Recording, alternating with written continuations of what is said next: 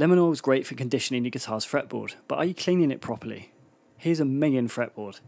Using lemon oil without cleaning your fretboard first is like conditioning your hair without using shampoo.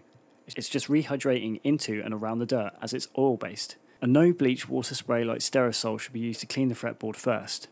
Start by removing the strings, then get rid of all the grossness with some Sтерosol, being sure to dry it off with the dry side of the cloth. Then add your lemon oil. You'll want to leave it on for 5 minutes to let it soak in and hydrate. Then wipe off the excess with the dry side of the cloth. Here's what it looked like before, and here's the lovely fresh frets after being cleaned well.